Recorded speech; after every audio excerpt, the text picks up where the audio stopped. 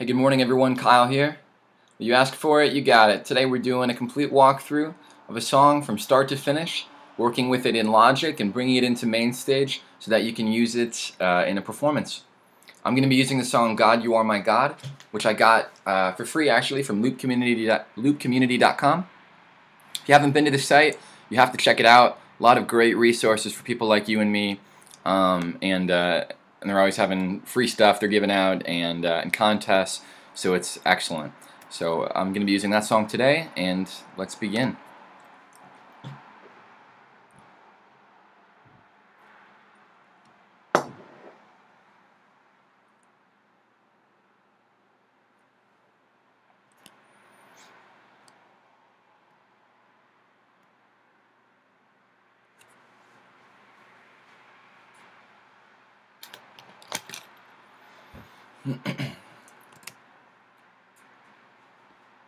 Alright, I'm going to be trying to work with no templates today. I want to show you guys everything from start to finish without any shortcuts. The exception being I'm going to use my Mainstage template because that's what I do every time, and you guys will have a template that you use for Mainstage as well. So that's where it's going to be a little different.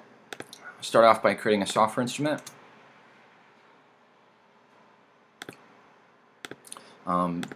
What I received from Loop Community was the cues for the song God You Are My God, as well as a loop for it. So I'm going to create a click now. I'm going to reset this software instrument. Okay. Select the the plugin Klopfgeist. This is Logic's metronome plugin. A couple presets here on the left. I'll pick a couple. You can hear what they sound like. You can even use the built-in keyboard by clicking caps lock on my computer. Yeah, that's not a great metronome. That's alright. I kind of like that. So we'll use that. I'll just call this click. Control click to add an empty MIDI region, and when I double click on that, we're able to plug in MIDI notes here. My secondary click is the pencil.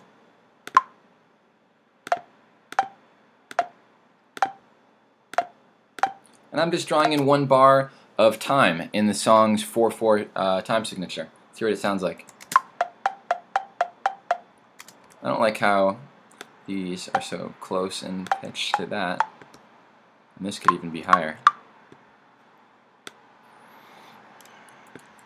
This could also be a little louder, maybe. Not ear piercing. Cool, that'll work. So we have 1 bar of metronome. There's no sense in doing that for every bar when we can simply copy and paste it. Apple C, Apple V. 4 bars. I'm just going to make a bunch of bars. I don't know how many bars my song will end up being, so let's put too many. Cool, the click is done.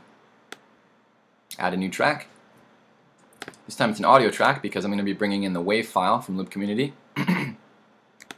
Control click to add a wave, or to add a file. Here's what I received. They gave me the cues only, the stereo loop, as well as a split left and right pan of the two. So I'm not interested in the pan version. I just want first this cues only. And now I'll do the same thing to add a new track. Audio. Stereo loop. Let's rename these so we don't get confused. Cues.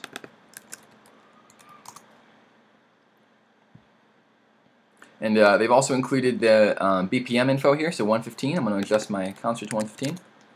And let's play it from the top and see if my click is synced up to the cues and loop. 1, 2, 3, intro. Yeah, sounds good. Let's put our cues up a little. And put this up to like here. Perfect. So you've got that down. The last thing we need before we can export these is the markers. So I'm going to put an intro marker by putting control, or by hitting control click here. Create marker. Control click again to rename. Call this intro. And then An easy way of getting a sense for where the next marker is, if you don't want to just listen to the whole song, is open up the wave file for the cues, zoom out a little bit, and every kind of peak in the wave file is going to be the cue signaling the beginning of the next section. So measure 9, you can see. 1, 2, 3. 1, 2, 3. Verse. 1. Okay, so verse.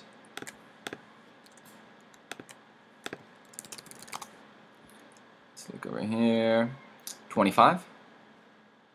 1, 2, 3. Chorus.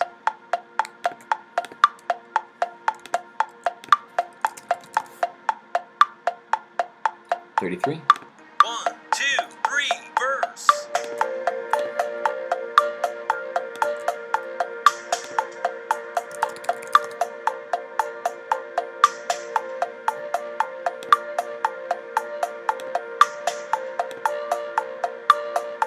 'Kay.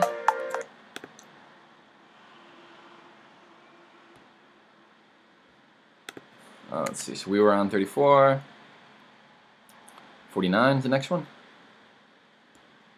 1, 2, 3. Chorus.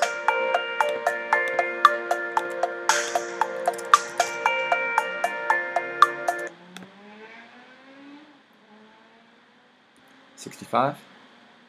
1, 2, 3. Interlude.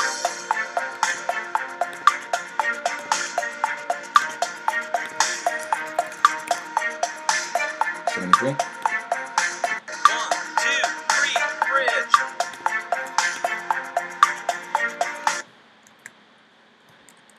1, 2, 3. Bridge. Bridge. Delete that. That was an accident. Okay, 73. 89. 2, 3. Chorus.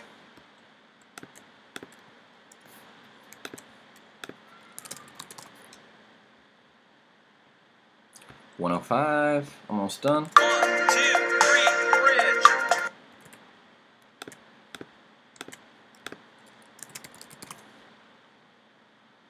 122. Chorus.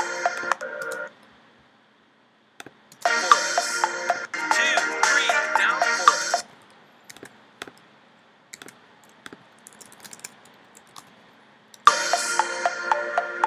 Let's see if we want the click to die out right there.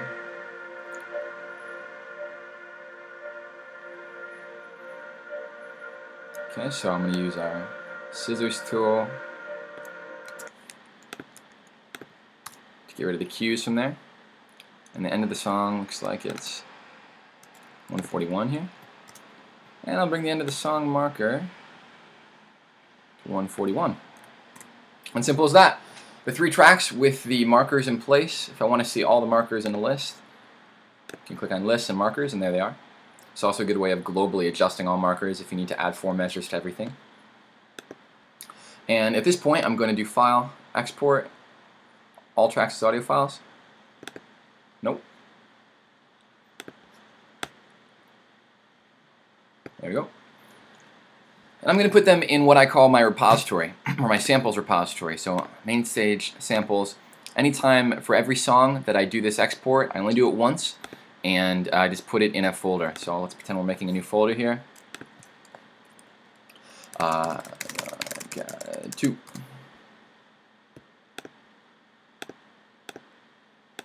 Okay, 3 tracks be bounce, calf. For best practice, let's include that, and we'll export.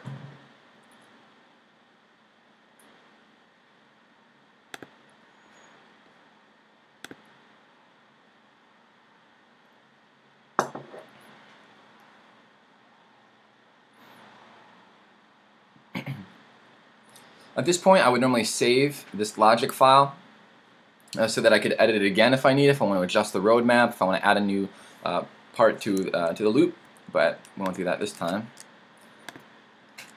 And let's pull up Mainstage.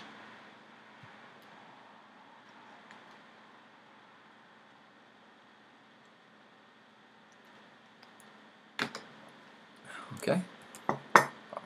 Do file new. And I'm just going to open up the template that I have. So here's the template. We're going to save as because I want a dedicated concert file to what's going to be, I'll call Weekend Jams. I'm not going to include assets because I don't want those samples to copy over into another folder only for this concert. That'd be a waste and take up space. So instead I'll just have them referenced where they are in the repository. Weekend Jams, saved. Song 1 I'll rename. God, You Are My God. Okay, so click on attributes and the tempo was 115. I'll load my click sound here. There it is. You can see it is given the suffix to the track name too, so another pointer to make sure you label your track names correctly.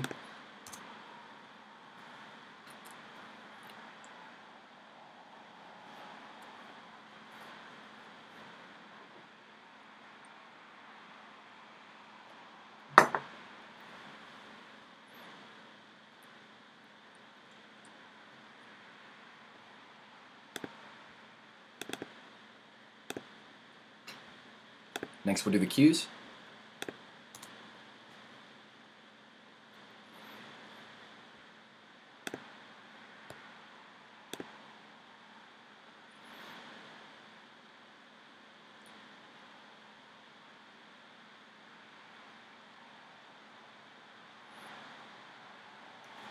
Finally the loop.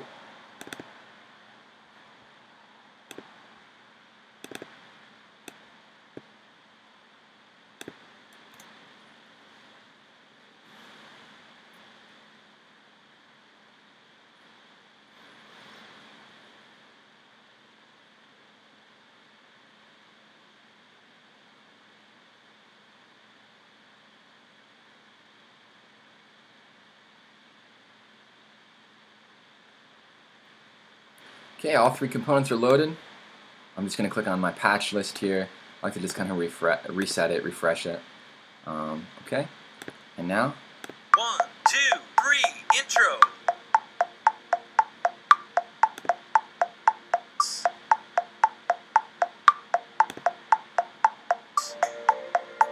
You can see it's all queued up, ready to go. If I want to start from the chorus. Solo click.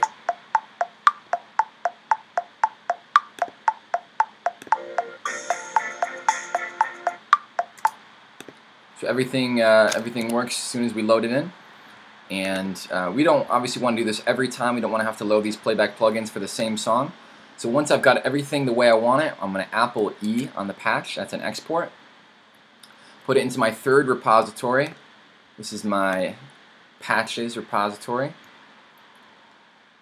Second repository being just the sets. So this whole concert could go in that repository. Patches, and I put it in here. I'll call it God, You're My God 2. So that way, if I'll delete all of this, if I'm playing next week the same song, I can simply open up a blank concert, Apple I for import. Here's all my patches. I'll select the one I just exported. There it is. Everything's loaded. It referenced the same files in the repository. 1, 2, 3, intro. Good to go. Cool. I hope that answers some questions for you guys. If you have any more questions, let me know. If you want to see any other specific videos, let me know. And thanks again for your interest, guys. Have a great day.